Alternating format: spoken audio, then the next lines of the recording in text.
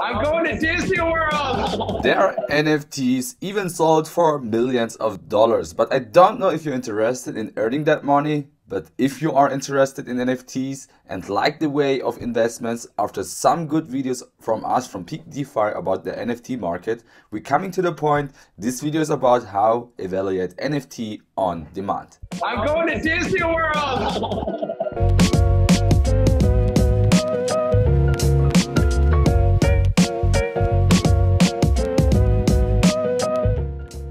That I made is very much influenced by the tools and influenced by the work of a bunch of people in the crypto community as well. Hey Mike, this is Jason. I just want to say congratulations. You're at 25,250,000. Crazy, man. Jesus Christ, what the hell? Oh my God! 50 million! What? Oh my God!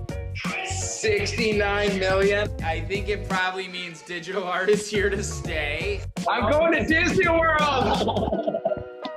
There are a lot of things happening right now in the crypto space, particularly on the side of NFTs. You may have seen various NFTs projects that are skyrocketing in the price right now, like CryptoPunks or Degenerate apps. So even sold for millions of dollars. As always, it's all about timing and right positioning.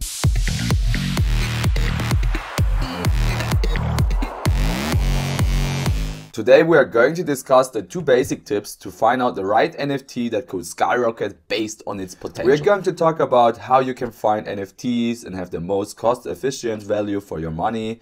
Even if you have your target NFT all the mint day, you have to right timing when to sell and when to buy more NFTs for a particular project.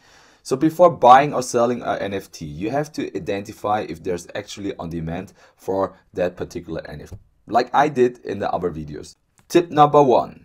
So the first thing you have to look for is an NFT project with a lot of volume and the amount of wallet addresses that holds particular NFT project. Ideally, in a perfect situation, you should see one NFT per one wallet address, but usually that's not the case, as collectors and retailers tend to hoard a certain amount of the NFTs for the future use or collection. But still, you have to look for NFT projects with a healthy amount of ownership. About 40–50% of the total amount of an NFT project is usually a good start. So a diverse amount of ownership signals us a good community for that particular project. For example, as more people are being engaged with your target NFT, the more NFT project will run successfully and you will see an uptrend for its value. Makes sense, right? I have prepared one good example for you, and one good example of this is the Bored Ape Yacht Club with a total amount of 10,000 circulating supply, and there are a lot of 5,600k wallet address that own them, and this is the primary driving force that creates demand for a project. So this makes sense. If you divide the supply versus the total of owners, you will get an average of 2 Bored Ape Yacht Club NFT per wallet addresses. This signals a strong community plus a healthy amount of scarcity that drives this project. So now we're coming to the point we should also check a bad example to compare. So you have DoBits.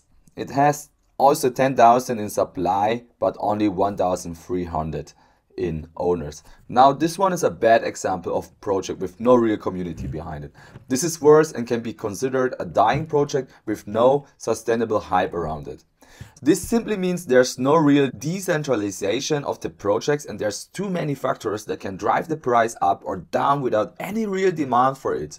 So another thing you have to keep in mind is the number of circulating supply. If the supply is too low, there's also no real community behind it. So another project I would like to highlight in this video is the Dodge Pound. It has a good amount of supply and average amount of ownership falls between 3 to 4 NFTs per wallet, which is a good sign that there's enough NFT for the whole community. An average of 4 or less per wallet address is usually a good sign. The second tip, positive volume. This video is about finding the right project that you can position yourself in. So we are talking about projects that existed not so long ago. Of course, older projects will lead to large volumes, so keep in mind that you need to find early projects with a good amount of positive volume trend. So ideally, you want to be in the beginning stage of the project where there's tons of potential for the volume trend on keep on rising. We want to compare the volume of the project against itself. So as you can see in this chart, there's a little increase in volume over the past months. So in fact, it's becoming a flat pattern, which is really good and nothing special. In checking these Astro Friends, you can immediately see a good increase in sales volume in the past days. And like crypto, it can go in cycles where they are traded and the price can swing. But the idea is to find the project with net increasing sales volume that could drive the prices up over the time. So Pudgy Penguins is a good example of decentralization and ownerships if we look at the sales volume that are straight up trained day by day. So which is insane. So this is a completely green light for all investors, by the way, out there. So this is the thing with cryptocurrency. It's always a cycle and you always will never know if there's going to be a pullback, a price correction or a huge breakthrough. This is very similar to NFTs. So the strategy is time yourself when you will buy an NFT project. You can either wait for a pullback for a substantial decrease on its floor price, or check if there's a retail seller that sells way beyond the market price, or you analyze the market early and position yourself on the right spot. These tips don't tell you when to buy or when to sell, but rather guide you when the demand is. So it's like a map that tells you the direction of social hype and the pulse of the market. World of Woman NFT. So take for example this successful project World of Woman. As you can see, it has quite a good community behind it. It have a nice ratio of supply versus ownership, and it's traded with a good amount of volume. But if we look at the graph, you can see that although it had a nice run during its early stage, average sales volumes is starting to drop. This data tells you something about the project and the social pools of the market, and from there you can make a decision whether to buy or sell an NFT. So it's a little bit in a real life when you have a woman.